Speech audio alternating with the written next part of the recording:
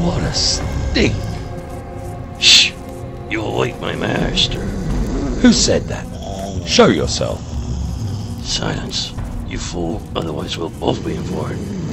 Okay, but exactly where are you? Psst! Down here, at the master's feet, as I always am. Oh, hello. Do not wake my master. He gets very angry. He does look a bit of a handful. Oh, believe me, he is. I was a fine figure of a man, but then I foolishly woke him before dinner. And look at me now. Can't be much fun, I'm sure, being ahead and all. I can assure you it is. All he does is sleep and eat. Some jail, huh? Mind you, he is very adept at decapitation. Look what happened when I woke him. Okay, I get the message. I'll keep the noise down. I don't suppose you know how I can get out of this place, do you? Let me think. Drink. Yeah, of course. I remember now. Ouch! Are you okay? You kidding? After all this time, I'm used to it. Oh, good. So, are you going to tell me? Tell you what? How to get out of here? You were going to tell me. What? Oh yeah. Now let me see. You see, the master holds the key to the dungeon. You can get it from him. Without him waking, you'll be free. But if he should wake, well, I don't think I need to explain.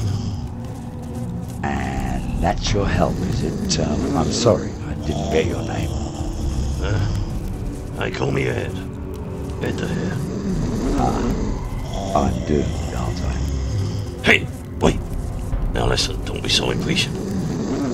My master is not yet eaten. Perhaps you could find a way of increasing the potency of his daily grow, if you know what I mean. Like a Mickey Finn. Well, I know no one of that name, but you yourself might try. Shall we say, a sleeping draft? Oh, right. Very clever. When you have the gruel, return here with it and place it next to me. I will wake my master, as I always do, and the gruel will do the rest. Well, it's not much, but at least it's a plan. Well, good, now go. And remember, the stronger the gruel, the better. Well, I think we'll just play along and hopefully we'll wake up from this nightmare soon.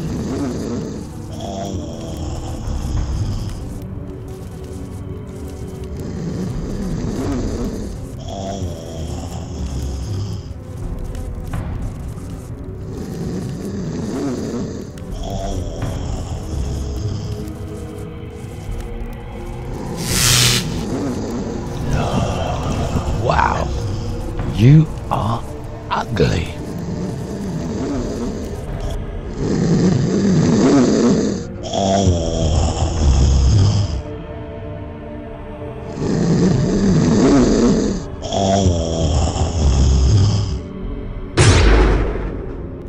Okay, so where's the potion? The only draft you bought was when you opened the door.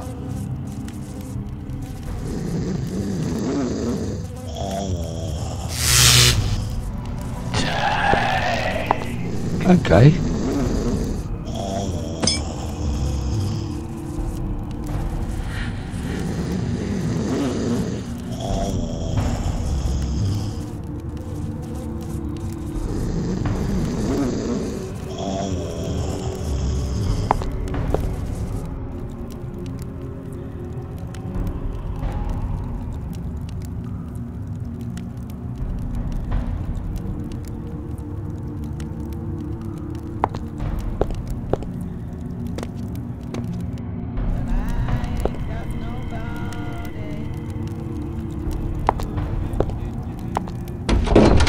I ain't got nobody.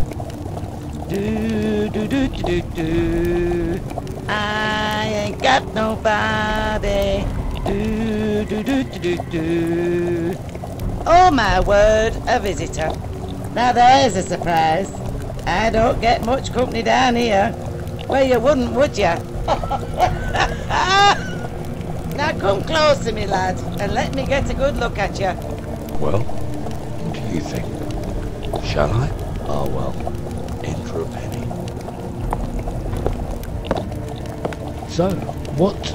I'm sorry, I mean, who are you? Oh, Fagot's the name, and cooking's my game. And my, what a fine yield of flesh you appear to be. Yield of flesh, madam. I will have it be known that I am Benjamin Spooner Briggs, captain of the Brigandine Mary Celeste. Captain, eh? Sounds very grand. I'll have to look that one up. Never done a captain before. Might have to check me books. Now, excuse my ignorance, but when you say done a captain, look this up and check my books, what exactly do you mean? Well, you'll have to be cooked off, won't you? Can't serve you raw now, can I, Briggsy, me lad? Cook me? Why on earth would you want to cook me? Well, it's my job, you see.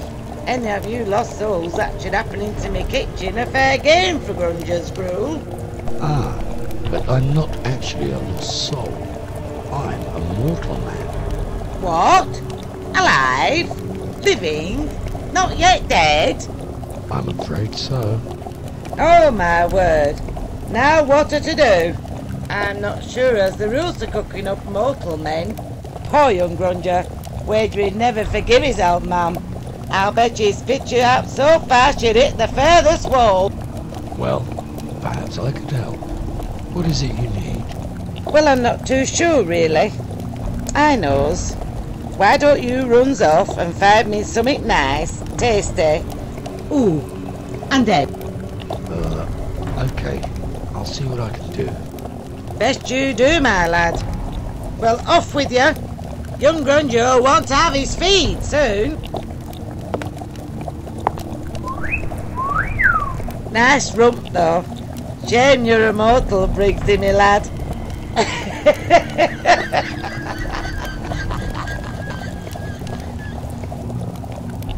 Do not say a bloody word.